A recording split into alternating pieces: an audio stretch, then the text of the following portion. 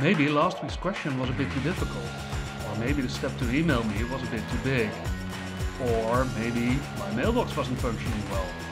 Anyway, what the reasons were, that doesn't really matter, but the total number of answers I received was 0. I still like the idea of question of the week, so I'll change the plan slightly.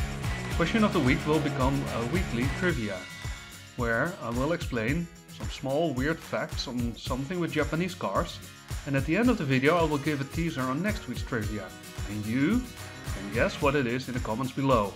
How does that sound? Last week's question was, in the picture shown you can see some weird chindogu applied to a car. What is it, and which car does it belong to? The invention used here was a so-called side wiper. Toyota thought that after windshield wipers, rear wipers and headlight wipers, the next big luxurious thing would be side wipers to clean your side window. They even thought that adding a washer jet in the side mirrors would be a cool thing to ensure the cleaning of dry surfaces.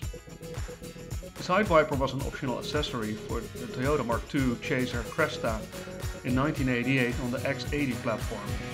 It was created at the peak of the Japanese bubble economy, and consumers demanded even more outrageous options on cars.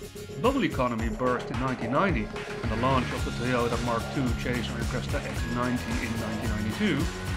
Almost all options to the car were actually making sense now, and of course, the side wiper disappeared. Then, teaser for next week. What do these cars have in common? I think that's a very good question.